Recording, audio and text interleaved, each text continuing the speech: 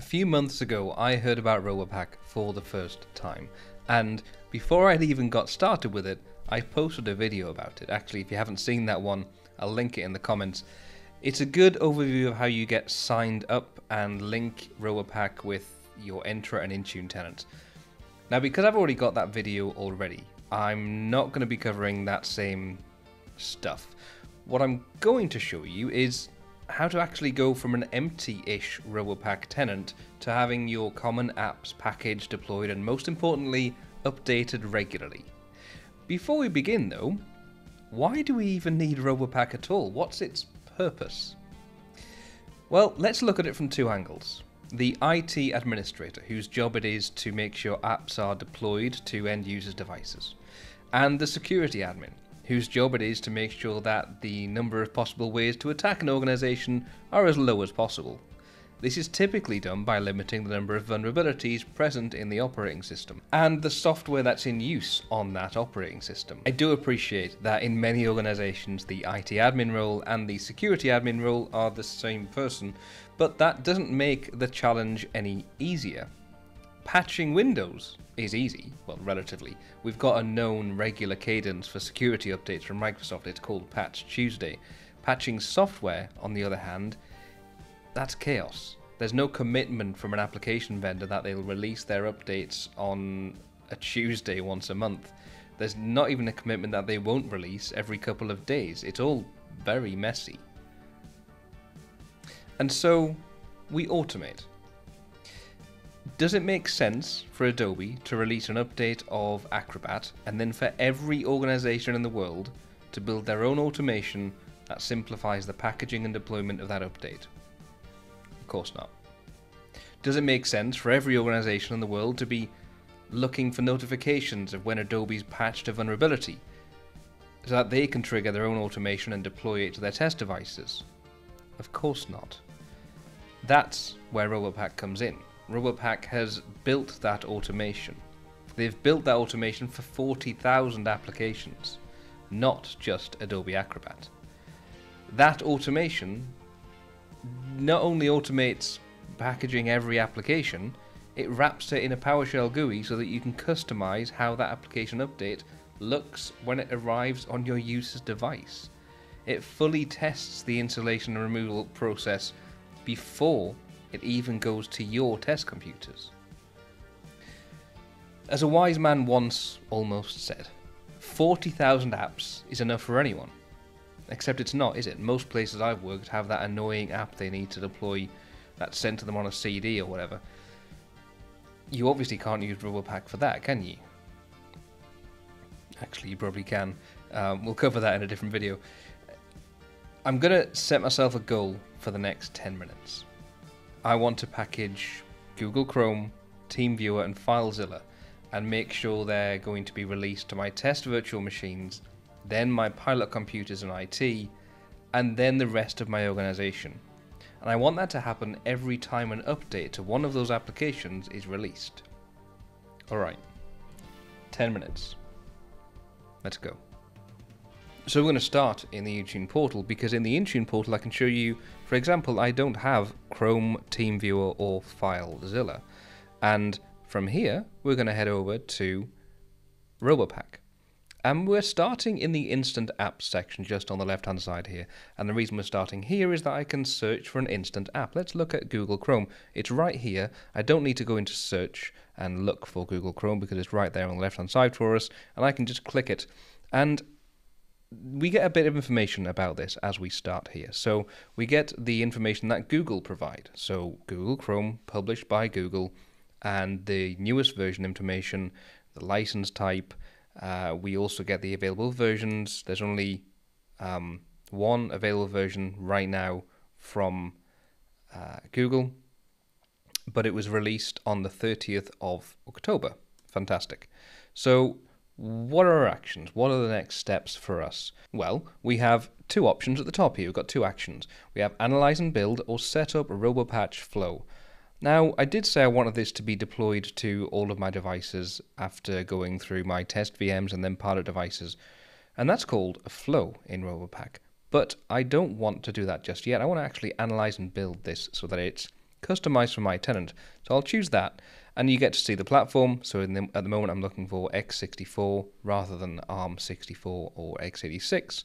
So I could customize this browser name if I wanted to, and customize the publisher, change the version number. It doesn't really make sense to do that. If I have a template for PowerShell app deploy toolkit, I could change that there and use a different template. We're going to go deeper into templates in a different video. For now, I'm going to leave it as the default. And it says, you can see it's going to wrap the package in the installation script using PSADT. Fantastic.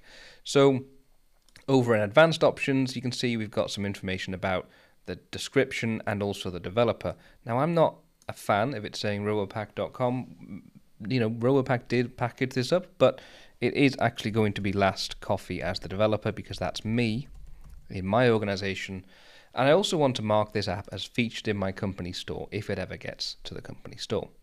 So I'm going to choose continue and then not imported into Intune. I just want to import this app into Robopack. So that's slightly different to what happened with an instant app. Now with an instant app, it's already in Robopack. I don't need to customize it and upload it like I'm doing right now. This taskbar across the bottom, progress bar across the bottom, is showing me how Robopack is doing with the upload of the content to its own system. And it's also going to be analyzing it, installing on a virtual machine, testing the install and uninstall based on the information it's got about the application. So that's all going on right now. And now that's been completed. The next step I need to take is to actually get this to be deployed to my devices. Now I said I wanted it to go to my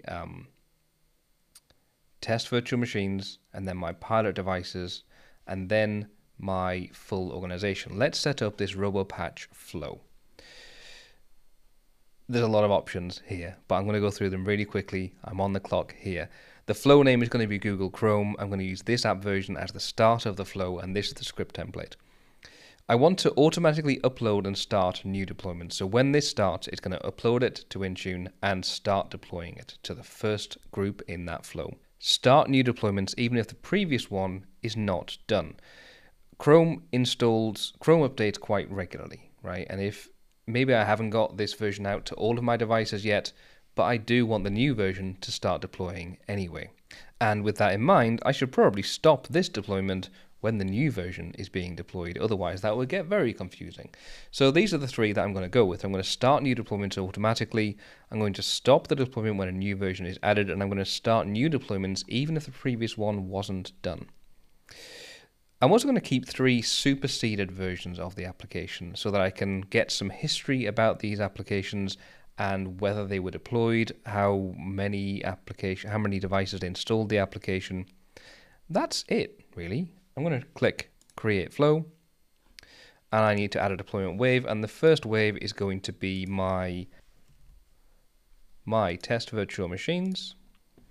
And what we're going to do here is if we have a minimum response rate of 100% and a minimum install success rate of 100%.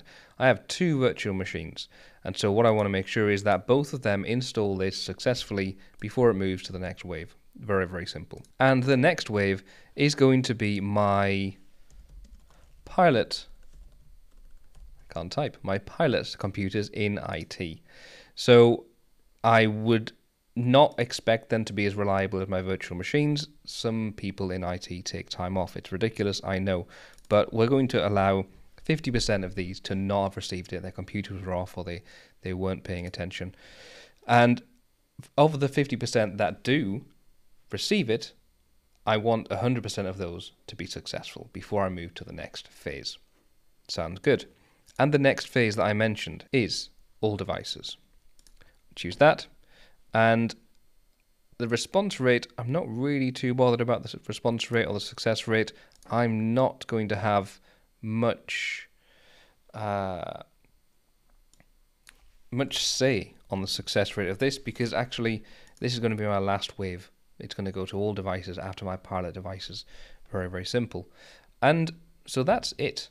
I've said that it will go to my test computers first, and as long as 100% of those install it, it will go to my IT test computers, and then as long as 100% of those get it installed successfully, it will head off to the rest of my devices. Sounds reasonable to me. I'm going to save and start deployment.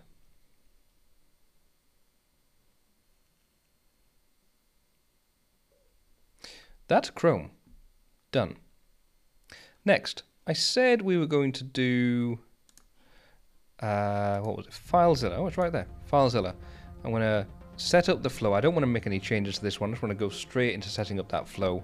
And I want to stop when new versions are added and also start new deployments. I'm going to choose Create Flow.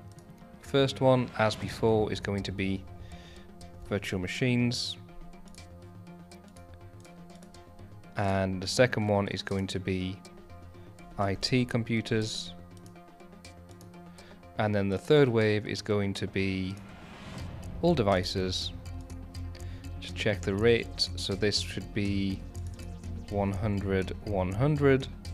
This should be 50, 100.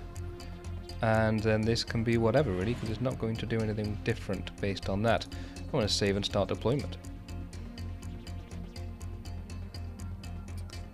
And that's FileZilla. Next, Instant Apps. See if TeamViewer's here. There is TeamViewer.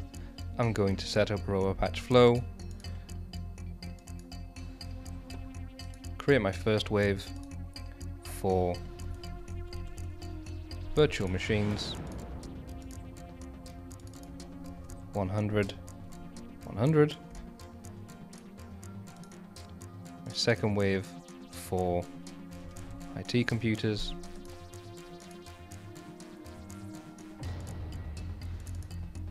50, 100. And finally, all devices. Save and start deployment. So that took me 8 minutes. And that was mainly because I was chatting about it all the way through. I'm going to head over to Intune now. I'm going to show you the apps that are in my tenant for Windows. And let's see, we have Google Chrome. It is assigned, which means it's got a group assigned to it, and it's been assigned to my test virtual machines. So once that has been received by my test virtual machines, Robopack will then detect that, and when the installation has been successful, it will deploy it to the next group, which will be my IT pilot computers, and once they've all received it successfully, it will move to the next group. You might want to wait a little while between those, and you would have seen that between wave 2 and 3, you might want to put a small wait between that. So you can see, for example, we have delay after wave. So I could say, actually, we want a delay after that wave to, let me edit this. We'll change that wave, and here we got delay after completion. So we might make it 2 days. We don't want to leave it too long because, you know, from a security perspective, we want to get these updates out as soon as possible. So waiting too long would be a bad idea. But just to make sure that all these IT pilot computers have a chance to test it for maybe a couple of days, that's probably a good idea. And I can do that on the fly because it's going to make a change now for the next application that gets deployed and for the next deployment that gets made for this application. So I'm just going to save this, head back to Google Chrome. You can see that it is done for Google Chrome. We'll head down and find FileZilla. There is that one. And also we have TeamViewer is not just there yet. Choose refresh, and there is TeamViewer. Now Google Chrome was the one I slightly edited, wasn't it? I actually went in and changed the developer to Last Coffee from Robopack. So like I said, that took 8 minutes. And if you've ever tried to package and deploy Google Chrome or TeamViewer or FileZilla or anything and get them deployed to a single group of devices, you will know that each of them takes at least 5 minutes. And that's if you're well prepared. I was anything but prepared for that. And I managed to get those deployed and ready to be deployed to future groups when certain thresholds are met. And that will happen every time the app is updated. in 8 minutes. If you haven't looked at Robopack yet, if you haven't delved into some of the features that it has, just give it a go. It's completely free to try. It might even be completely free for you to use in your entire organization, depending on the size of your business. Give it a go. It's definitely changed how I do application deployments. Try it. See you next time.